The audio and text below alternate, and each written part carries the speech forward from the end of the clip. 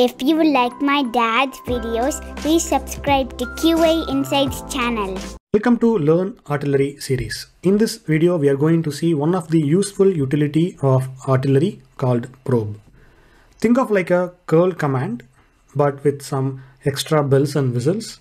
For example, using probe, you can display the performance waterfalls, and also you can query using JMESPath easily in your command.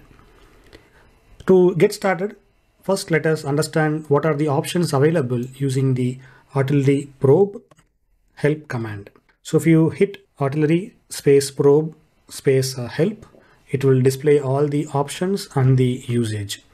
As you see here, -H is for the headers, B is to show the response body, K is to insecure, Q is for query, and so on. And if you just scroll down, you can see the description where you can visualize your request performance, you can do some arbitrary HTTP requests and so on, and some example.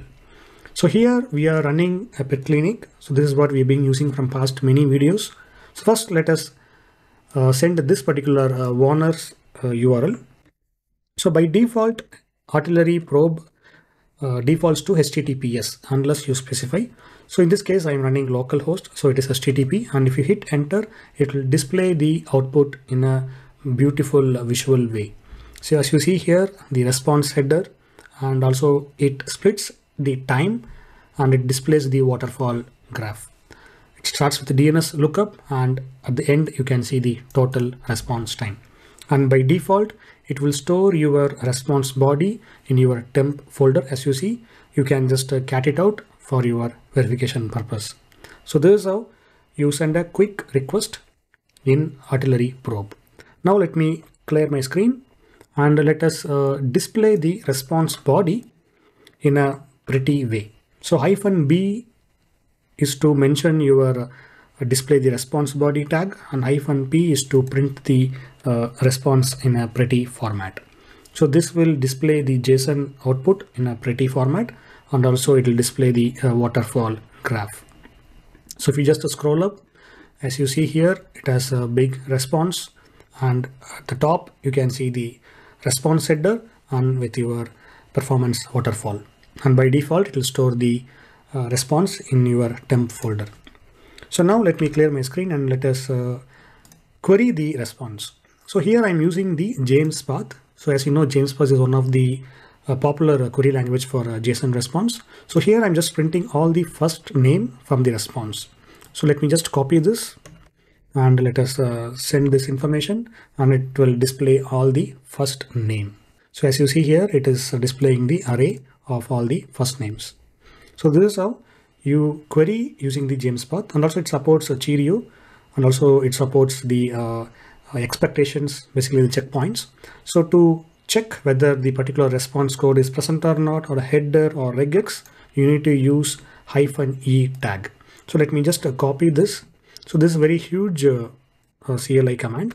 So basically here we are sending the post HTTP method and with the JSON payload, and also we are checking the status code is 200 or not. So this will fail because this particular request yield 201, not 200. And as you see in the expectations, it is not okay. So now if you just clear and change the value to 201 and hit enter, this will pass. So this is how you send a post request, and you can make sure whether you are getting the actual response or not. And here we are using the -V tag. It's for verbose printing. Basically, it will print everything, request, and then the body, as you see, and then the response and the waterfall, and the whole response will be stored in the temp directory. So this is how you leverage the artillery probe for a quick smoke test, or if you want to quickly test something before you start the load test, definitely you can use this.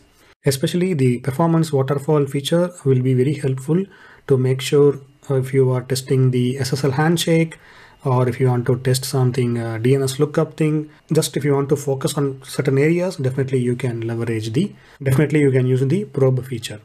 So that's the case on my side. If you have any questions, please let me know in the comments, and thank you for watching. Have a good day. If you like my dad's videos, please subscribe to QA Insights channel.